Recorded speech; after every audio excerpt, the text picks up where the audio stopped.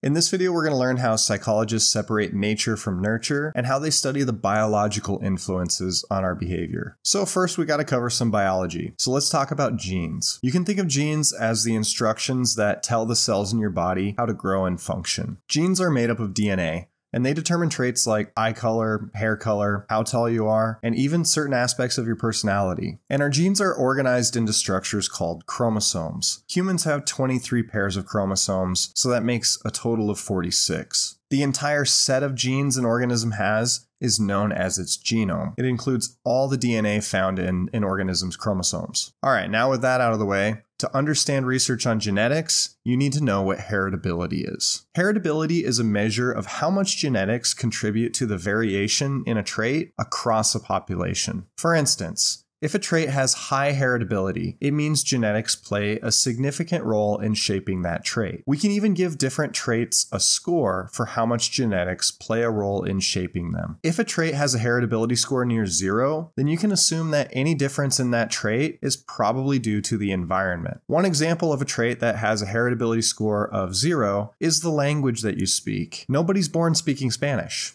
If two people are speaking a different language, it's because they grew up in different environments, not because they have different genes. So the heritability score is 0. Now let's look at a trait that is closer to 1. Height is a great example for this. Height has a heritability score of 0.8, which means it's heavily influenced by genetics. But it's not entirely genetic, is it? If you don't get enough food growing up, then you won't be as tall as you could have been. For example, let's take a look at North and South Korea. These populations are genetically very similar. They're both Korean. But North Koreans are on average 13 centimeters shorter than South Koreans because their access to nutrition isn't as good. All right, so how do we know what's heritable and what's not? When researchers want to investigate the heritability of a trait, they usually look at studies done on twins. There are two different kinds of twins, monozygotic twins and dizygotic twins. Monozygotic twins are more commonly known as identical twins. They have the exact same genes. So if a trait is heavily influenced by genes, then we can expect identical twins to be very similar when looking at that trait. And dizygotic twins are twins that don't have the exact same genes, which is why dizygotic twins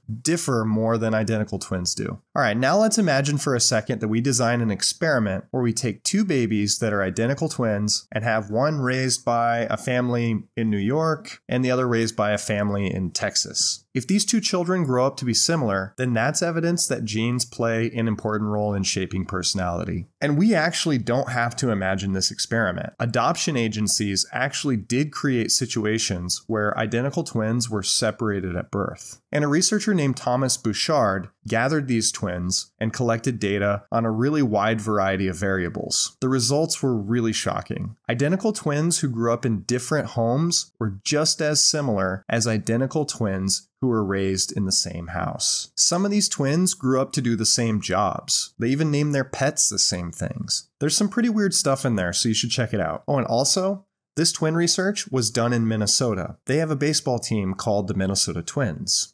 I don't know, we might be living in a simulation. Okay, so we know that genes have an influence on behavior, but what influences genes? Let's do another little thought experiment. I want you to imagine that we have two mice. Mouse number 1 has a gene that through random chance makes it very afraid of the smell of cats. Mouse number 2 does not have this gene. Which of these mice is more likely to survive? Obviously mouse number 1, right? If you multiply that effect by like 1,000 generations, you'll eventually have an entire population of mice that are born with a fear of cats. This should sound a little bit familiar to you. What I've just explained is a really simplified version of Charles Darwin's theory of evolution. In particular, we're talking about the effects of natural selection. He essentially argued that animals that are able to survive and reproduce are the ones that pass their genes on into the next generation. The genes that don't benefit survival or reproduction would eventually then die out. Darwin's theory is the backbone of everything we know in biology. And this theory is also really important in psychology because evolution has had a huge impact on our minds and how we behave. All right, that's a quick overview of genetics and heredity. And next time we're going to look at the endocrine system.